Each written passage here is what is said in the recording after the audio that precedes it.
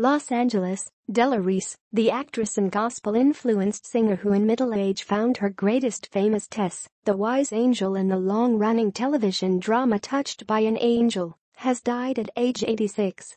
Reese's co-star on the series, Roma Downey, said in a statement that the actress died peacefully Sunday evening in her home in the Los Angeles area. No further details were included. Before Touched by an Angel debuted in 1994, Reese was mainly known as a singer, although she had co-starred on Chico and the Man, Charlie and Company and the Royal Family.